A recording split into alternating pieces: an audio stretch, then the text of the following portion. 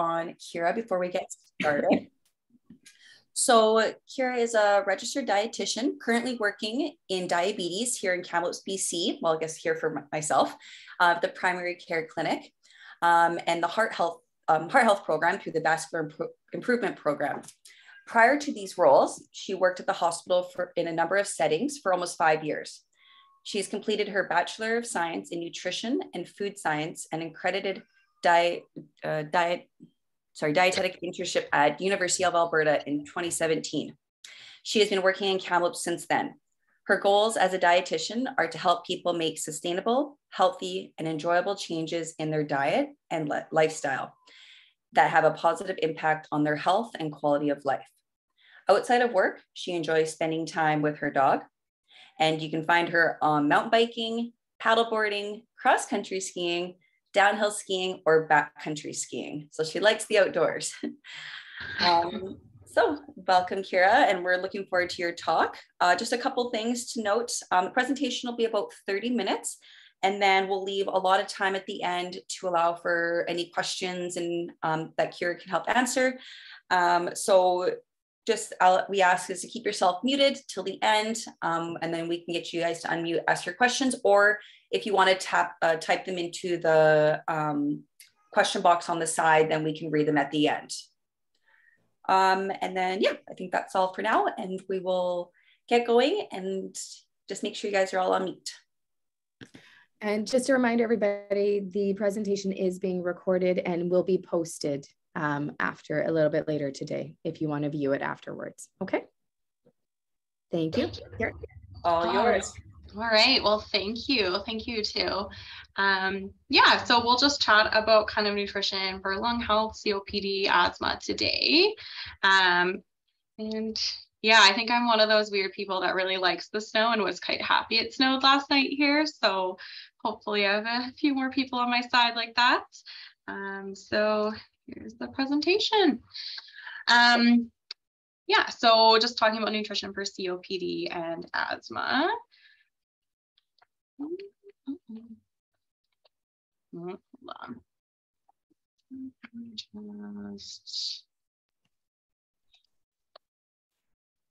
Here, I'm just going to share a different screen. 1 second.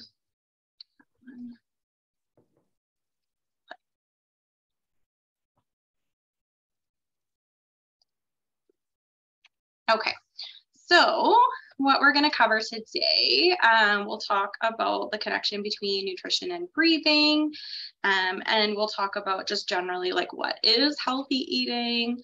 We'll review like the healthy fats. We'll talk about sodium, how that relates to everything. We'll touch a bit on processed foods, talk about kind of water, fluid, and then supplements, so vitamins, minerals, things like that. So how are nutrition and breathing connected? So good nutrition helps us to have more energy. It helps us to have more strength. It can help manage any other health conditions we might have. So whether that's high blood pressure, problems with cholesterol, diabetes, so kind of all the other areas that I work in. And then as well, our bodies use food as fuel, and the right mix of nutrients can help it be easier for us to breathe. So it really is important, even though it might not seem like they're directly connected. And as far as the impact of nutrition, so diet really can either increase or decrease our risk of lifestyle-related diseases, and choosing the right foods can help decrease this risk. So following a healthy diet can help us to feel better, have more energy, and live longer. So what is healthy eating? And really, it is no single factor. It's a mixture of a number of different things. And so we look at meal spacing, and that would be like how far apart you're eating, when you're eating, whether you're having snacks or you're not. It encompasses balanced meals, and we'll touch more on kind of what that is. Really, it includes eating lots of fruits and vegetables, choosing whole grain foods the majority of the time, and then trying to pick the more heart healthy fats. And just kind of a caveat before we dive into this a bit, research really shows that, you know, what we do most of the time has the biggest impact on our health. So the goal is to try to choose healthy foods most of the time, and we're aiming for about 80% here. And this still allows us to have some indulgences and less healthy foods some of the time. And we aim for about 20% of that. So I know often I see patients in diabetes who come in and tell me, oh, I just had a lady tell me that she hadn't had a single piece of cake or a dessert in 6 months. And, you know, she was really proud of herself, but was like, how can I keep doing this moving forward? And the good news is you don't have to. We don't have to eat perfectly all the time. It's not sustainable, it's not realistic, and it's not very fun. So, you know, heading into the Christmas season and the festive season where there's lots more treats, things like that, there is certainly room to have these as part of our diet. And as long as we're trying to make the healthy choice most of the time is really the important thing there. So when we talk about meal spacing, the goal is to have meals and snacks no more than about 4 to 5 hours apart. And this helps us to digest food better. It helps prevent bloating and discomfort. You know, it helps gives our bodies like a kind of constant stream of energy. So it helps our bodies conserve energy. And that way we're not breaking down our muscles or our other tissues in order to fuel ourselves. And it also just helps us maintain balanced nutrition and get the things in that we need to eat. So what is a balanced meal? And really the goal is for a meal to include foods from at least 3 of the food groups. So the food groups would be vegetables and fruit, dairy and alternatives, meat and alternatives, and grain products. And yeah, so typically we want to choose for our meals at least foods from 3 of these groups, 4 if possible, but not necessary. And a way that we can do this is the healthy plate method. And this is where we aim to have about half of our plate or half of our meal be vegetables or fruit. We want about 1/4 of our plate or 1/4 of our meal to be the protein, and then the other 1/4 to be the starch. And the goal here is definitely to choose whole grains and unrefined kind of starch foods more often. So you can see in here, here's a slice of like whole wheat bread. They've got a wild rice. They've got some quinoa. And those are definitely the things we want to choose more often compared to those whiter, more refined kind of foods. And, you know, the source of protein or that, you know, meat and alternatives food group, it really encompasses a lot of different foods. So it's not just meat. And you can see here, they've got lots of examples. So like nuts and seeds count as a source of protein. Greek yogurt counts, cottage cheese or other hard cheeses, eggs, tofu, fish. So there's lots of foods that can be eaten as protein sources. And like, if you don't like meat, you don't have to eat it by any means. And then as far as vegetables and fruit, really this would mean like any non-starchy vegetable. So something like a potato would fit more into that starch category rather than in the vegetables. Yeah, and you know, as far as kind of sources of vegetables, this can be fresh, frozen, or canned. It does not have to be fresh by any means. And I know just with the cost of food and everything these days, it can be really hard to afford, you know, fresh produce. So frozen, canned are equally good options. And, you know, if you're getting canned foods, try to look for ones canned without salt or low salt if possible. But if all you can find is like a regular can of canned beans, let's say, a way that you can remove some of that extra salt would be to drain the can and then rinse it really well with water. And that'll take some of that extra salt off. So it can be just as healthy. So I do want to really make the point that healthy eating, you know, I know food is very expensive right now, but there are ways to do it that, you know, you don't have to break the bank eating healthy. So the other piece we talk about is snacks. And snacks, snacking gets a bad rap, but it's really not a bad thing. And, if you find yourself hungry at some point between, say, breakfast and lunch, or between lunch and dinner, that's a great time to have a snack and to feed yourself. And it's important to listen to those hunger cues and, feed yourself when you are hungry.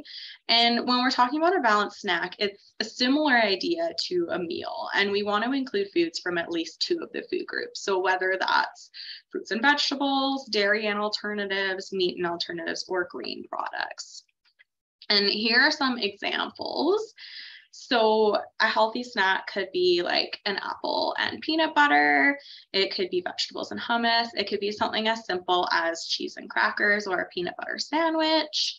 You could do yogurt and fruit, cottage cheese and berries, grapes and almonds, banana and almond butter.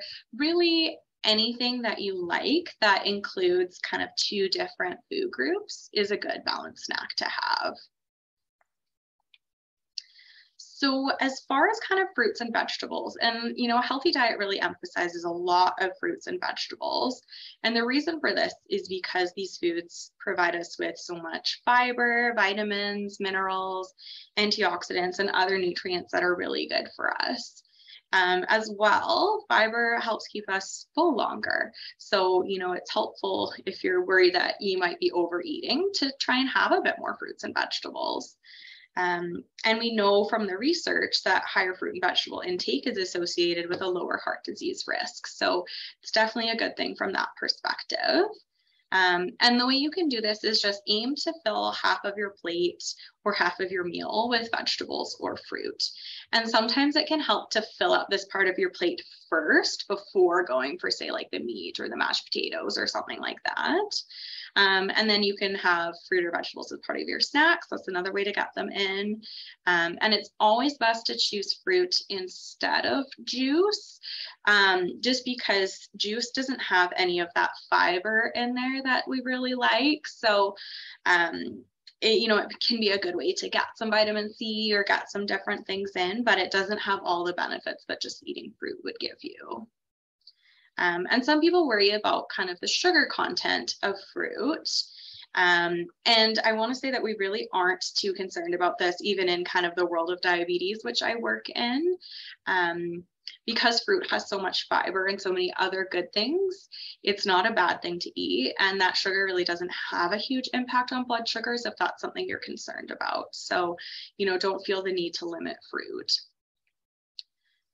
So as far as whole grains, a whole grain is a carbohydrate food that has not been processed or it's been minimally processed. And really the goal is to choose these foods most often because they contain more fiber, which, as we know, helps keep us full. It helps balance out blood sugars. And then it also helps to lower our cholesterol. So fiber is definitely a good thing to have. Whole grains also have a bit more protein, which we know helps keep us full. It helps stabilize blood sugars. And it's going to have more vitamins and minerals than your refined or like white carbohydrate products. So yeah, they're definitely good things to choose whenever you can. And, maybe if you don't like whole wheat pasta, there are some other options out there too. Like you can get these smart pastas, they're called, and they're like pastas that have fiber added back into them. And that's definitely a better option than just your typical white pasta.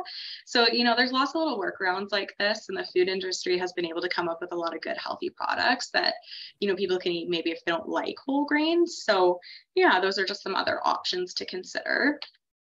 And then when we look at fats, we really want to try to choose heart healthy fats. And these would be the unsaturated fats. So these fats are typically a liquid at room temperature, but they could also be found in like nuts and seeds. And these fats have been shown to help lower that LDL cholesterol or the lousy cholesterol that we don't want to be high. So there's lots of sources of them, but you could use canola oil, olive oil, peanut oil, any of those non-hydrogenated margarines or like the tub margarine, those are good ones, avocados, nuts and seeds. And the goal really is to choose these foods most often, especially when you're choosing a source of fat or like a cooking oil to use. And then as far as the fats we want to avoid, these would be your saturated fats. And these are typically solid at room temperature. And a reason to avoid these is that they raise that LDL cholesterol, or that lousy cholesterol. So some examples would be like butter, coconut oil, palm oil, the white fat that you can see in a piece of meat. And then it's also present in like higher fat or whole fat dairy products. And we do want to limit these foods and try to choose them least often. So a question that I get quite often in heart health is, is butter or margarine healthier? And really the answer to that would be margarine, because it's made of a blend of unsaturated plant oils. So it does not raise our cholesterol, whereas butter is a saturated fat and it does. So any of those like soft kind of tub margarines are a good choice to have. And so as far as sodium, so salt or sodium, they're interchangeable.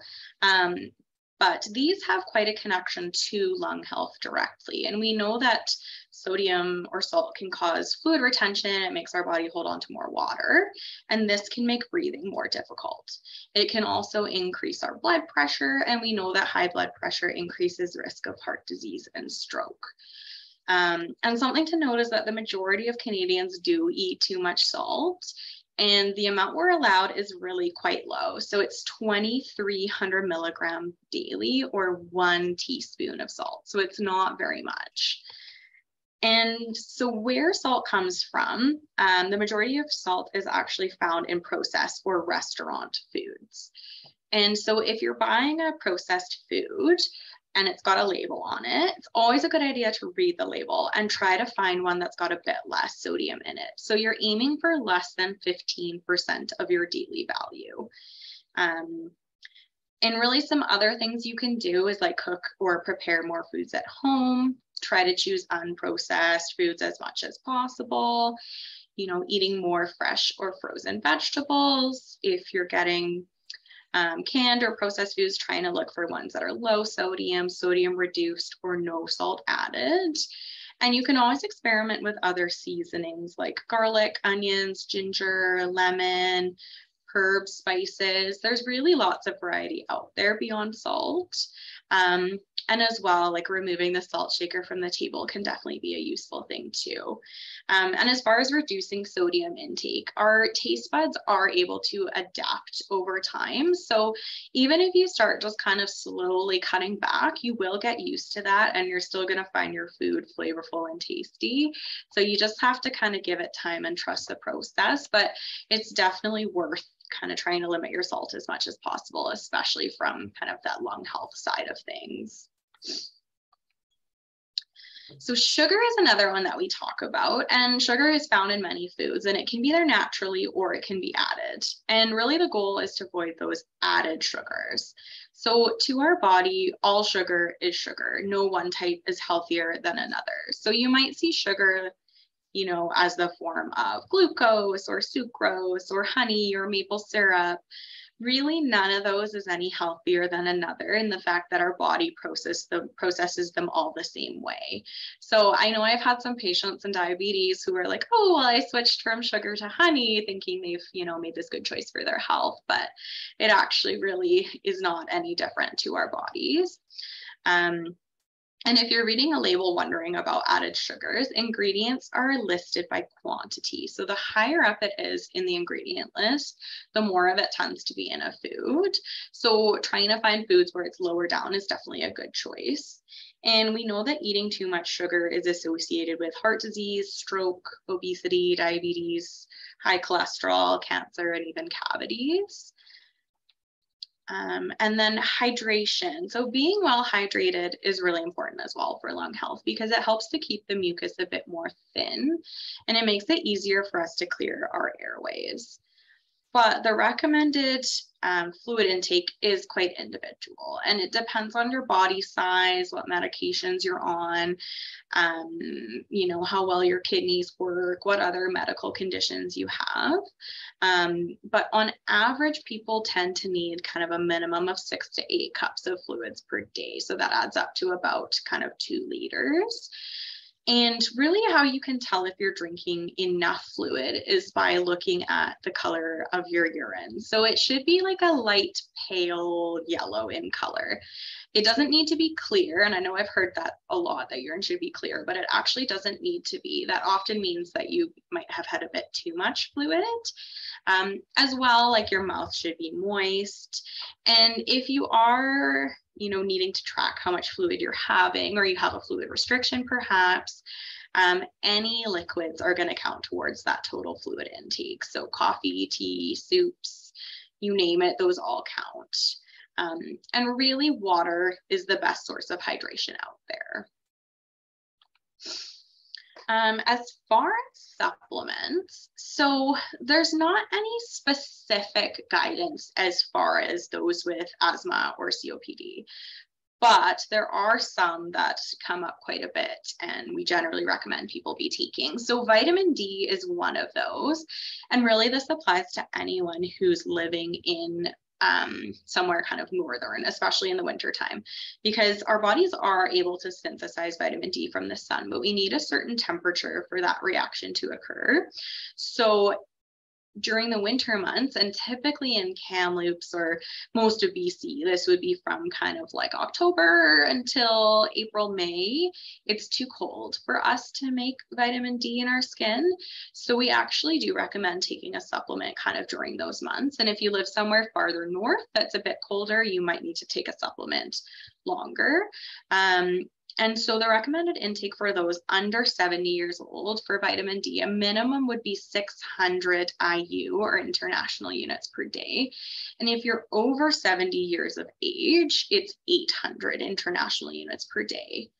And then kind of a specific to like COPD and asthma is, if you're using oral steroids or you're on them long term, so this would be like prednisone or something similar, there is a much higher risk of developing osteoporosis. And as a result, you need a bit more vitamin D and a bit more calcium.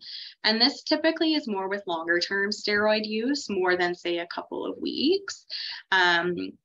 But yeah, so you would want to have somewhere in the realm of 800 to 2,000 international units of vitamin D per day, especially if you're chronically on a steroid, you certainly would want to use that. And even if you're on like 5 milligrams, which is a pretty low dose, but if you're on that consistently for more than a couple weeks, you would want to be taking a bit more vitamin D.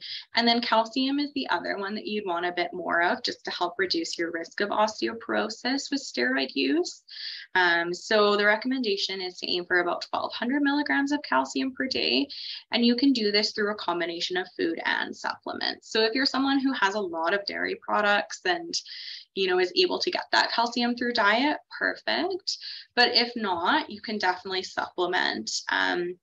And like a lot of the milk alternatives these days are fortified with calcium, so you would be able to get some through that if you don't have dairy, but you would likely need to take a supplement just to get that kind of 1,200 milligrams. And the upper limit is 2,000 milligrams per day, so you don't want to exceed that amount. And then another one is vitamin B12. So a lot of kind of authorities around health really feel that vitamin B12 should be taken for those over 50 years of age. And it's because our absorption of it just tends to decrease as we get older. And then certain medications put us at more risk for having a low B12, or if we're following a vegetarian diet, because the best sources of B12 would be meat. And then eggs has a bit and dairy has some. So if you're following a more vegetarian diet, it would be a great idea to get your B12 checked. And then just generally, if you find as you're getting older, your appetite's getting a bit less, it wouldn't be a bad idea to get that tested. And if it is low, then definitely a supplement is a great idea. And I did a bit of a literature review through the Natural Medicines database, and there aren't any supplements that are proven to be helpful for COPD or asthma.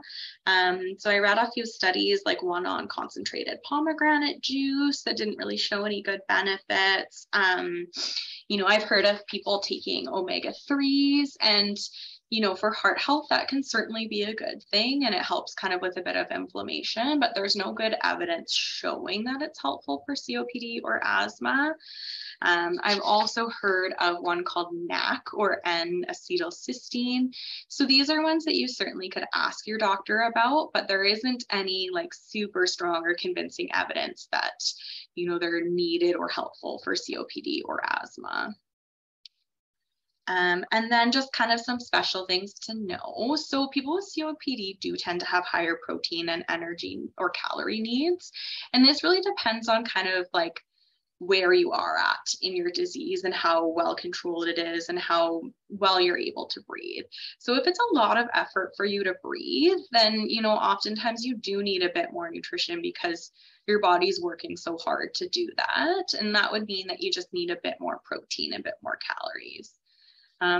As well, we know that overeating can produce extra CO2, and this is, or carbon dioxide, which we need to expel through breathing out. So, you know, being cautious that, you know, you're eating just to where you're full, you're not overeating that. And knowing that, you know, those fullness signals from our stomach to our brain, they take about 20 minutes to get from the stomach to the brain. So it can be a really good idea to like take your time, eat slowly, and then kind of sit and wait a little bit, perhaps before deciding to go for seconds. Yeah, we don't want you to be overeating and kind of making it a bit harder for yourself. And there is some evidence to show that lower carbohydrate or lower sugar diets can help make it easier to breathe in patients with COPD. And that's because there's less of that carbon dioxide produced. But generally, if you're following that kind of healthy plate model and you're having lots of fruits and vegetables, a bit of protein, a bit of carbohydrate foods, then you're not going to exceed that amount and it's not going to make any difference. It's more if you're eating like a very, very high, mostly kind of carbohydrate, high sugar diet that you might want to consider talking to your doctor or getting a referral to a dietitian to talk about that. And if you are someone who does tend to retain a lot of CO2, then it might be a good idea to talk to your healthcare team and see if there's anything you can do to help with that. And it may or may not be kind of related to your diet. And then as far as like milk or dairy, I know I've definitely heard from patients that, you know, they have heard that having milk or dairy increases mucus production, but there isn't really good evidence that it does. But this is something that tends to be a bit individual. So if you feel that it increases your mucus and it's easier for you to breathe without it, then for sure cut it out. But do make sure you're getting that calcium and those nutrients from another source instead. And then as well, just that note, COPD itself and taking those oral steroids, so prednisone, can increase your risk of osteoporosis. So again, very good idea to talk to your doctor about a vitamin D and calcium supplement. And as far as those kind of on inhaled steroids, so maybe people with asthma or COPD, we know that those do pose a lower risk of causing osteoporosis, but there definitely is some risk with long-term exposure of high doses of orals or of inhaled steroids over several years. So again, may or may not be a good idea just to take some vitamin D and calcium to make sure you're kind of hitting those numbers and preventing it. But yeah, it's not a place that we have good research, unfortunately. So that kind of covers all the main things I wanted to talk about today. Do we have any questions?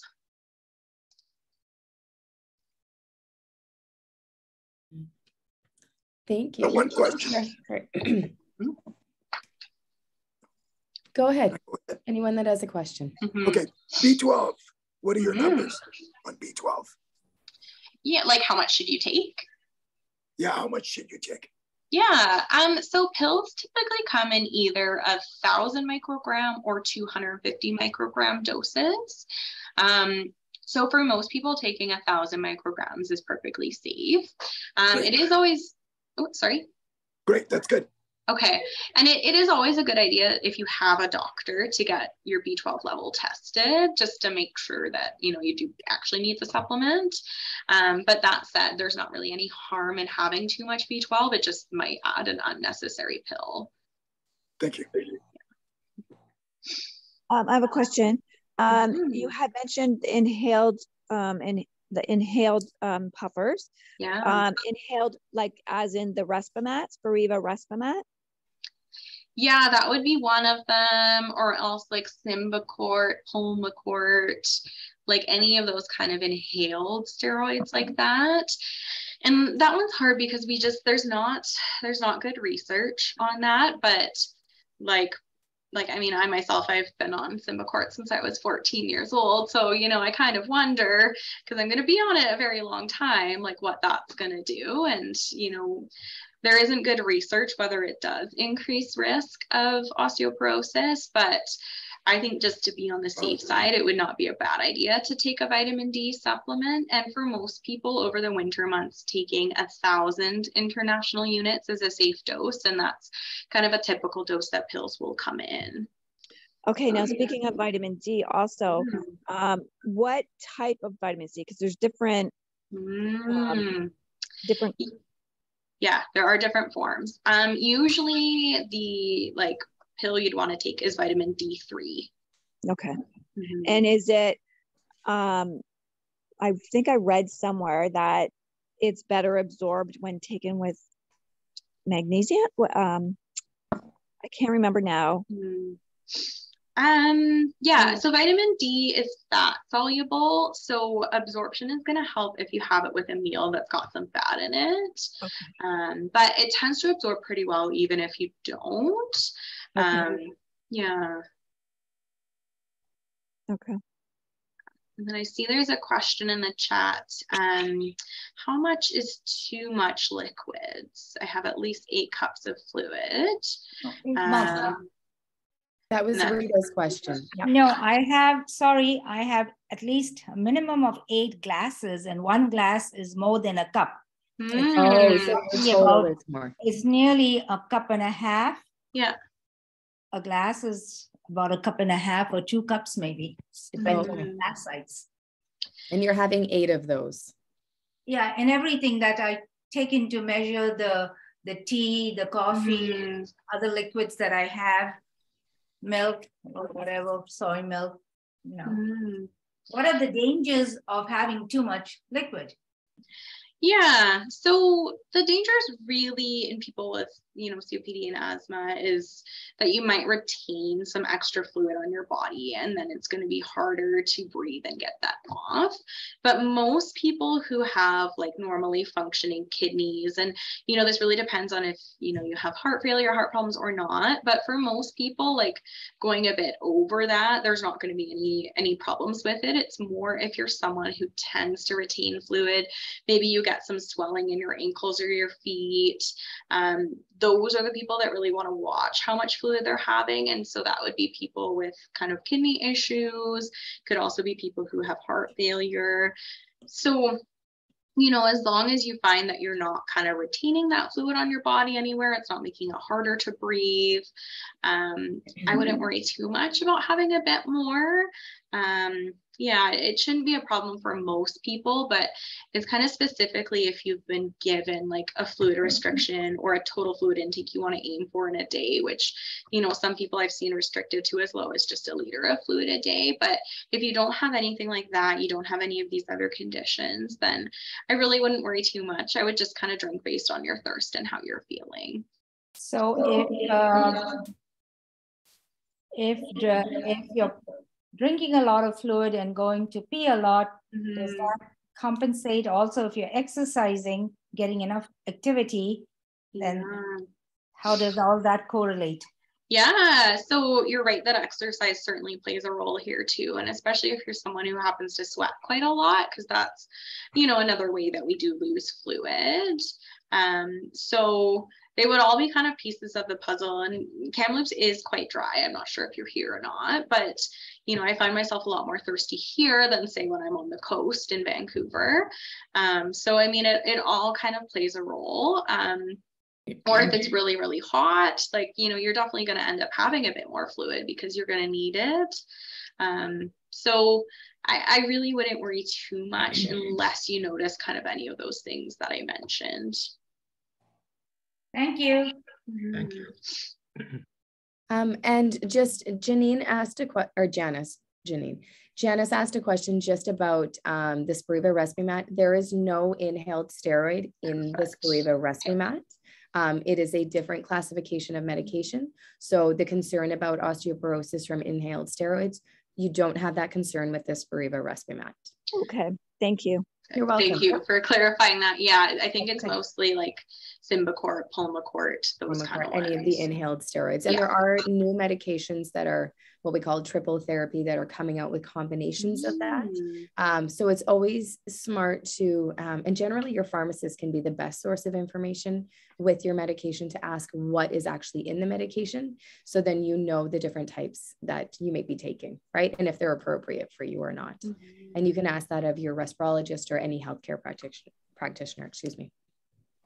Next question, Keira, you want to take it on? Yeah, sure. So the question is, what would you recommend for snacks for wintertime up north where there's not much fresh fruits and veggies? Are frozen just as good? Yes, they are. So frozen fruits and veggies can be a really good option, especially in the wintertime if there isn't much fresh that's available to you. They're just as healthy. Like typically frozen fruit, there's nothing added to it. They just freeze it. Same with vegetables, but you can always look at the packaging and read the ingredients just to make sure of that. But yeah, frozen's just as good, and it has obviously a longer shelf life. You know, you don't have to worry that you bought all this lettuce that you're not going to eat.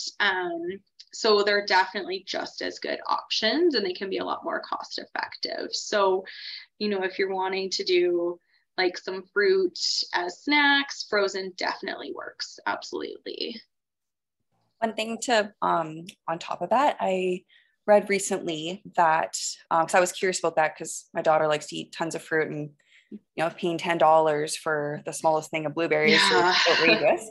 But there are a lot of studies that have come out that's shown that when fruit like blueberries and those types of berries, when they're picked, they're typically frozen right away. So they have the same antioxidant levels was what's usually what you're wanting in those fruits and vegetables.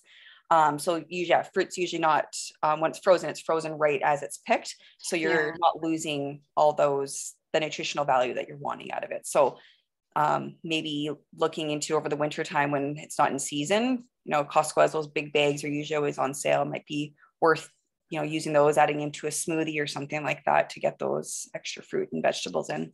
Yeah, definitely.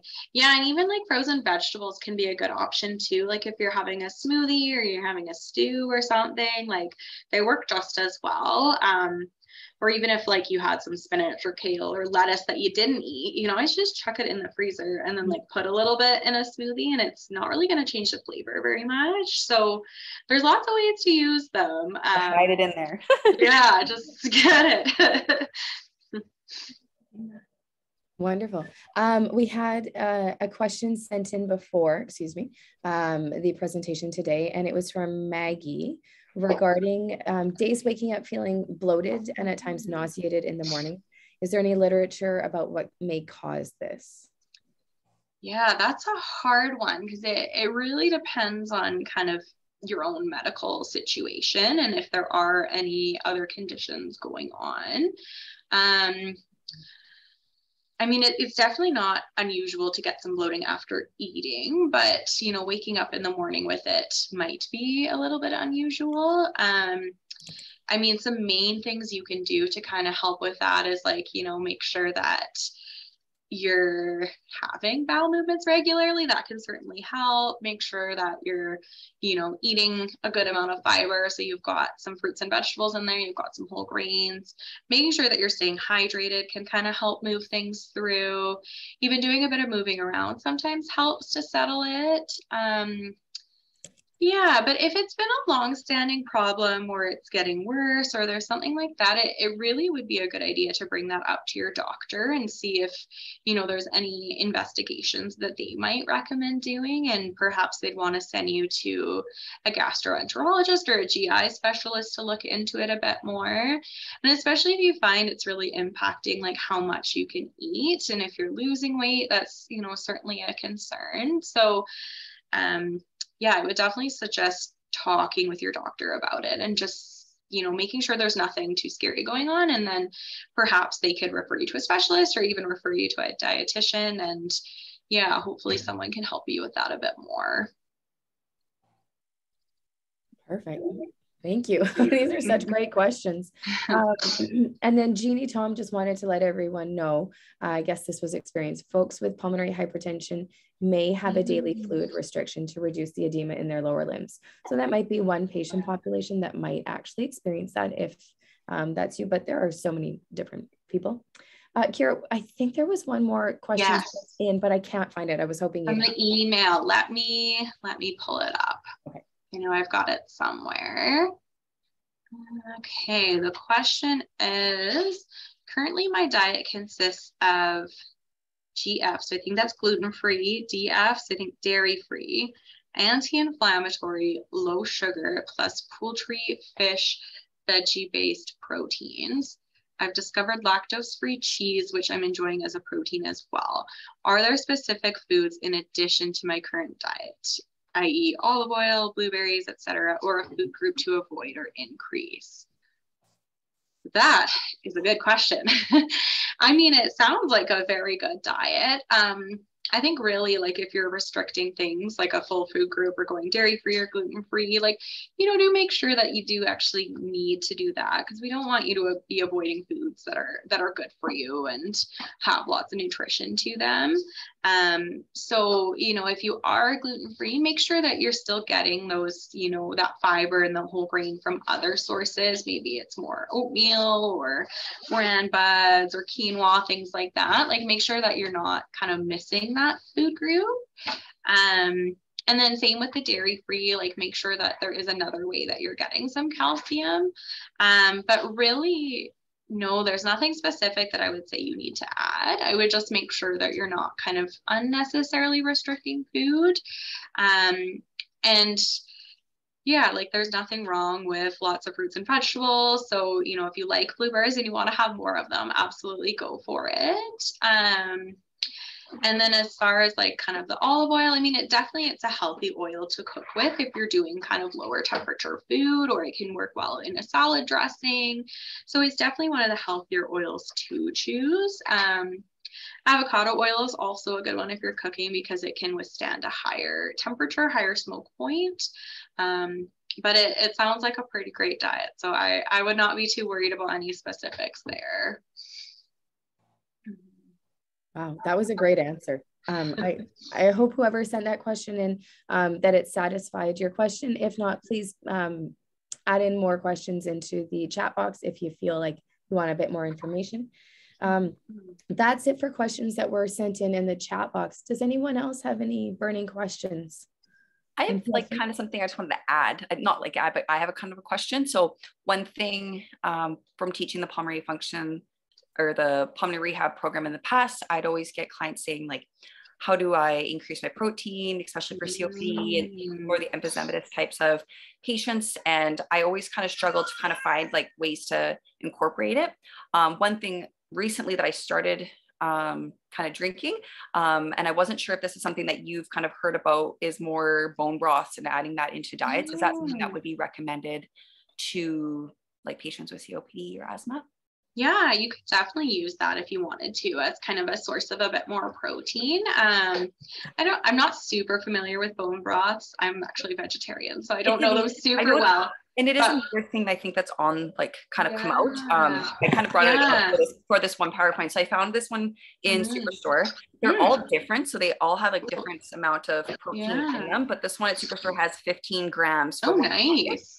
So you drink the one packet, you get 15 grams of protein. Other ones you have to kind of watch because there are other things like added oils and that kind of stuff that you might not want. Or like sodium, I would think of. Yeah. So I have seen a couple at Save On. I've looked at the package. I'm like, there's a lot of added stuff to it, and they didn't have as high of protein content. But it's always been something that I've been struggling to try to find for people who ask me. But new. I'm not sure if that's something that. Yeah, I think that would definitely not be a bad idea to try. Like, you could even use it like as a soup base or something if you're wanting to, just to get a bit more protein than you would from like a usual broth. Even that might be a good use for it. Yeah, because this is something we talk about like in diabetes a lot, because we want people to pair all their meals and all their snacks with, you know, a source of protein. So really it's, you know, trying to find ones that you like and that are easy to eat. And for some people, adding in things like a protein powder to a smoothie can be helpful, or oatmeal, or like that can be a way to get more in. You can also use like nuts, seeds, nut butters. Greek yogurt is a great source of protein. So is cottage cheese.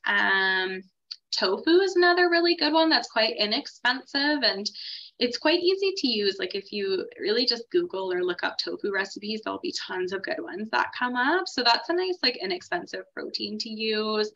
Beans, lentils, those kind of things can be great proteins as well.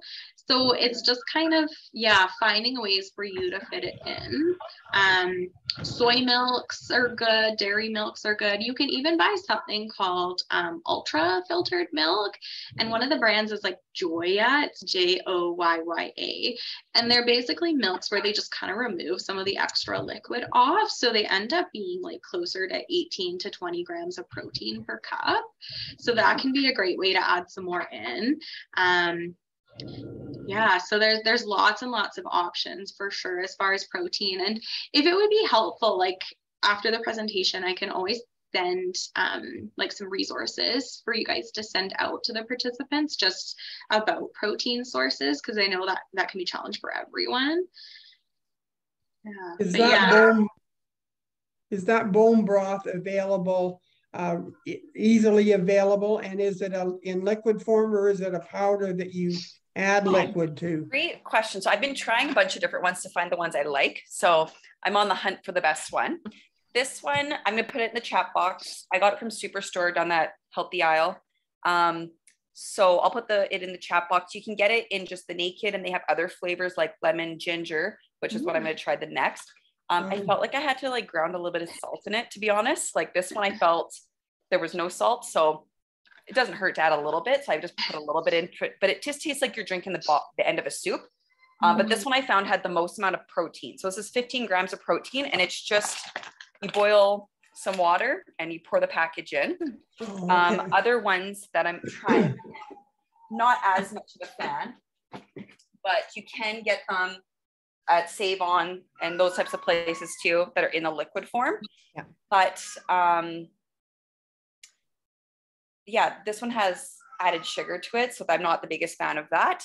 And it's not as high in protein as the other ones. I think this was only 9 grams for a cup. So just kind of have to look around, kind of figure out what one you like the best. But I do taste that one better. Not in the soup aisle? No, it'll be in the health food aisle.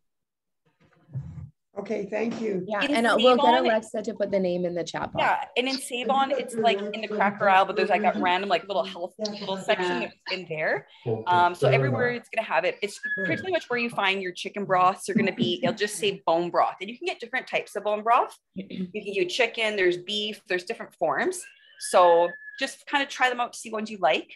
But that one at Superstore is actually pretty tasty, and I love that it had the 50 grams of protein per 1 cup. So I'll put that in the chat box right here. But that'd be great. Take a look. It's a good way to. I think, what did I make the other day? I made a soup the other day, a ramen, and I just added it to it because it called for chicken broth. So I was like, put some of that and add some protein to it. So there you go. Yeah. Thanks, Lex. Perfect. Yeah, that's a great source of protein. And I see we kind of pulled up a few more questions. Yeah. So people wondering about like protein drinks or meal replacement, things like that. So they certainly can be a healthy part of a diet. Absolutely. Like, you know, sometimes if you don't have much of an appetite, but you feel it easier to drink things, then, you know, a meal replacement drink can be a great idea. Something like Ensure or Boost are quite good ones because they've got lots of protein and, you know, they've got some vitamins and minerals to them too. So, you know, especially like if you're someone who's quite short of breath and you're really finding it hard to, you know, to be able to eat and chew, sometimes drinking things can be a lot easier. So those are definitely a safe option. And then there was a question about whey protein. Yeah, that's definitely a safe source of protein. And there's lots of different kind of protein powders out there these days. Like there's whey, there's soy, there's pea protein or the more plant-based kind of ones.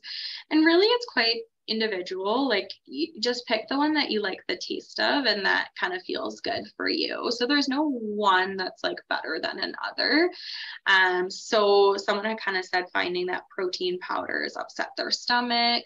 So yeah, I would just definitely try a different kind of it. So if you had a whey protein, maybe try a different one. And there is a company called Manitoba Harvest that makes actually like some hemp protein powders, and they're produced in Canada, and they're a really good option. And you can buy like pretty small canisters if you're wanting to just try it rather than committing to like a huge container of it. And you can get some that have fiber in them too, so they're a really good option. I like them quite a bit in smoothies because they don't add any flavor. But yeah, it's really whichever kind of protein powder you like and that works for you is a good one to take. A lot of like food places like Popeyes and stuff, if you want to try them out, they can give you samples too. If you don't want to commit to buying like a $90 ones, but a lot of those other companies, they have like little packages of trying samples, so it's worth, especially if you're going to commit to spend that much money on a thing, you can try it out first. So they're pretty good. Wonderful. I think that's all the questions. I think you kind of answered 2 or 3 questions in one response, which I think was great. We've got just a few more minutes left. If there's any other questions that might have popped up just through the discussion, the presentation will be posted shortly afterwards, so it will be up for you to review. So yes, any other questions from anybody else? I had a question. And what's your name? Sam. Sam, wonderful. It was about the back at the beginning about frequency of meals and stuff, and a suggestion 4 to 5 hours.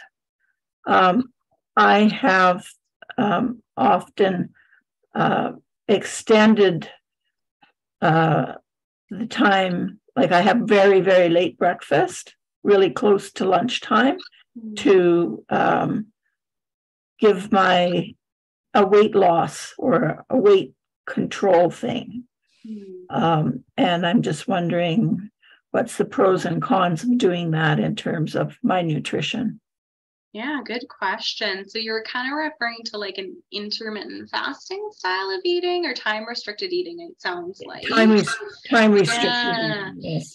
Yeah, so there's lots of research showing that can be a helpful strategy of weight loss if that's what you're going for. The things to watch out for is just to make sure that you are kind of getting enough of the foods you need if you're only having a few meals per day. And then the other thing to consider is, sometimes when we go really long periods without eating, it ends up making us more hungry and more likely to overeat later on during times when we kind of allow ourselves to eat. So for some people, that can be a really good strategy because you've kind of got this enforced time period where you can eat. So then you're less likely to say mindlessly snack in the evening or things like that. So it certainly can be helpful. But I've also seen people where they just end up starving and end up overeating during kind of that eating window. So it really depends on kind of each person individually and what works for them. But, as long as you feel good doing that and you're not becoming kind of like starving or overly hungry in between your meals and you're happy doing it, then by all means continue. It definitely can be helpful for weight loss. It's everything's kind of quite individual. Thank you. Yeah. Okay. I think the only thing we have to do is remind people of our next webinar. Yes. So everyone, December 14th, so little less than a month away, we're going to be, Alexa and I will be presenting about respiratory medications. So learning about your meds and more. So that is on the 14th. It's a little sooner just to give a break for the holiday season. So don't forget to register for that. And we hope to see your happy little faces there. Thank you so much, Keira. This was great. I learned so much. I hope everybody else was able to take away quite a bit of information. Alexa did post the name of that bone broth, which actually now I want soup. So let's see how that goes. Okay. Awesome. Thanks for having me. Thank you so much. Thank you very much. Thank you very much. Oh, sorry, Barbara, on the 14th, it'll be at 2 p.m. again. So same time, just a week sooner. Okay. Thanks, Lindsay. Thank you. Thank you, everybody. Thank you very much.